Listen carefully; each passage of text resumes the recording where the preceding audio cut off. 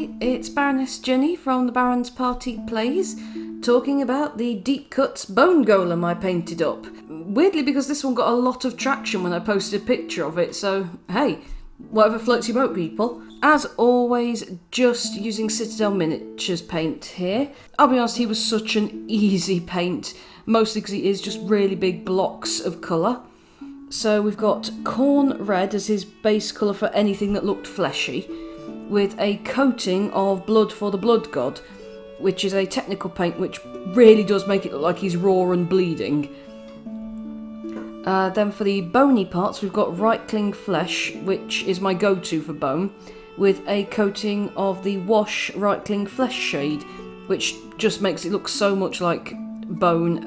Honestly, always get a pot of Reikland Fleshshade, you'll use it for everything. And then for, as I'm sure you've noticed, the bloodstained parts on his scully feet and his claws, which now I think are made of ribcage. Ew. I used a paint that's actually a pink contrast paint. It's called Volupus Pink. Now, it is absolutely pink, it's definitely pink, but oh my god, over certain colours doesn't it just look like horrible blood stains? It's amazing. And again, I'm so glad I've picked that up. It's so useful for making things look like they've died. And also, to be honest, it's quite good for putting over things just to fill in little gaps, so long as you want it to be pinky red. The last thing is, I don't know if you'll be able to see on the figure, I hope you can, otherwise that was a bit of a wasted effort.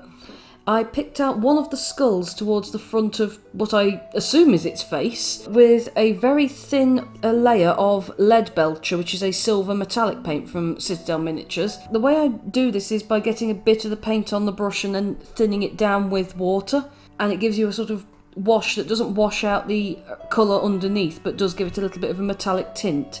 Mostly I did that because my husband, the Baron, was saying that he wanted it to look a little bit like a Dark Souls boss, wherein the challenge is mostly working out which part is the head and then hitting it in the head. Or in the butt. Sometimes it's the butt. Other than that, he was a really fun paint, and oh, I've just noticed I've missed part of his hand actually. I'm going to have to go back and redo that, aren't I? Otherwise it'll annoy me. Alright, well, I'll see you later. Bye!